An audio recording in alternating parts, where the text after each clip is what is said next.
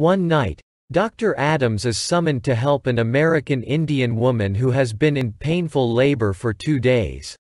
The doctor takes his young son, Nick, and his brother, George, to the American Indian camp on the other side of a northern Michigan lake.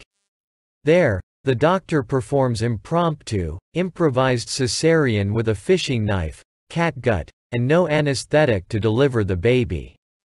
Afterward, he discovers that the woman's husband, who was in the bunk above hers, silently cut his throat during the painful ordeal. This story is a good example of the initiation story, a short story that centers around a main character who comes into contact with an idea, experience, ritual, or knowledge that he did not previously know. Hemingway wrote a number of initiation stories, or as they are sometimes referred to, rite of passage stories, and the main character in most of these stories is Nick Adams, a young man much like Hemingway himself. In this story, Nick Adams is a very young boy in the Michigan North Woods, accompanying his father, Dr. Adams, and his uncle George to an American Indian camp on the other side of a lake. Hemingway's own father was a doctor, who spent much time with his son in the northern woods of Michigan. Most critics read this story as somewhat autobiographical. Here, a very young Nick is initiated into concepts that remained of highest importance to Hemingway throughout his writing career: life and death, suffering, pain, and endurance, and suicide. Nick's father goes to the American Indian camp to help a young American Indian woman who has been screaming because of severe labor pains for 2 days, still unable to deliver her baby. When Dr. Adams arrives, she is lying in a bottom bunk. Her husband, who cut his foot badly with an axe 3 days before, is lying in the bunk bed above her. Dr. Adams asks Nick to assist him, holding a basin of hot water while 4 American Indian men hold down the woman. Using his fishing jackknife as a scalpel, Dr. Adams performs a cesarean on the woman, delivers the baby boy, then sews up the woman's incision with some gut leader line from his fishing tackle. Exhilarated by the success of his improvised surgery, Dr. Adams looks into the top bunk and discovers that the young American Indian husband, who listened to his wife screaming during her labor pains and during the cesarean, has cut his throat. Although this very short story deals with violence and suffering, with birth and death, sexism and racism, Hemingway's emphasis is not on the shocking events themselves. Instead, Hemingway shows the effect of birth and death on young Nick Adams. Nick's progression in this short story is vividly portrayed in polarities. For instance, on the way to the camp in the boat, Nick is sitting in his father's arms.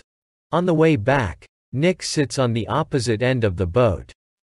Similarly, while his father wants Nick to witness the birth and his surgical triumph, Nick turns his head away. When the American Indian husband is discovered dead in his bed, Nick sees it, even though his father wants to protect him from it. The fact that Nick sits across from his father in the boat on the way back after this experience can indicate a pulling out from underneath his father's influence. The young boy asks his father why the young American Indian man cut his throat and is told, "I don't know. He couldn't stand things, I guess."